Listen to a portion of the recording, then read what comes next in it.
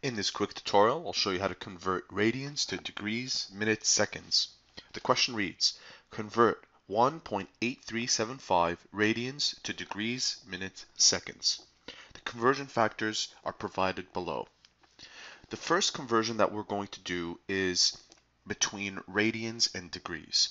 And to do that, we'll use this conversion factor. Now remember, this conversion factor can be written in two ways. It can be written like this, pi radians over 180 degrees, or 180 degrees over pi radians. Now to convert radians to degrees, we'll take the number 1.8375 radians, and we'll multiply this by one of these two versions. The version that you should choose is this one, because by choosing this, watch what happens. You have 180 degrees at the top, this unit, and pi radians, this unit at the bottom. This conveniently gives us a situation where the radians, this one, and this one cancel out, leaving you only with degrees. That being said, let's multiply this out.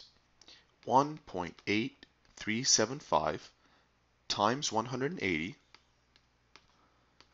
divided by this symbol, which represents approximately 3.14. However, your calculator already has it programmed, and your answer is 105.2809. 105.2809, and the only unit that you have remaining is degrees, so therefore this represents degrees. Our next conversion is to go from degrees to degrees, minutes, seconds. To do that, what you would do is only use this part of the degree, the decimal portion. The decimal portion of the degree is 0.2809, and remember, this is still in degrees, so we'll put the degree symbol. The first thing that you have to do is convert this into minutes. To do that, you'll need to use this conversion factor. And like always, every conversion factor can be written in two ways. In our case, we have 1 degree over 60 minutes, or 60 minutes over 1 degree. Now, which of these versions would you use?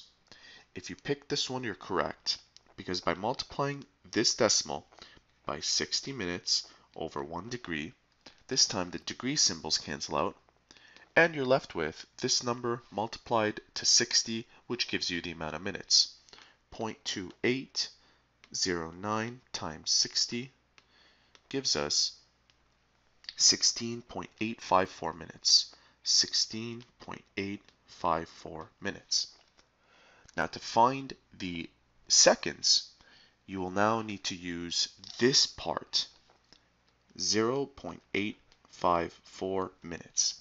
The conversion factor for minutes to seconds is a combination of these two.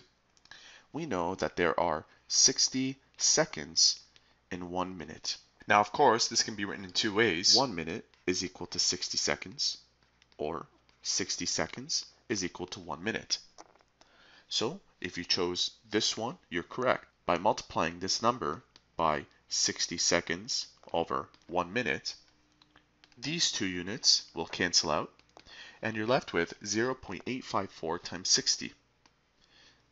0.854 times 60 gives us 51.24. So how do we put this all together? We're going to use this number, 105. We're going to use this number to represent our minutes, and we're going to use this number right here to represent our seconds. 105 degrees, 16 minutes, and 51 seconds. And there you have it. That is how to convert a number that is in radians to degrees, minutes, seconds. If you found this tutorial helpful, please support our channel by subscribing or by liking this video. If you have any further questions, you may visit our website at studyforce.com. We are an online service for students seeking free homework help. See you soon.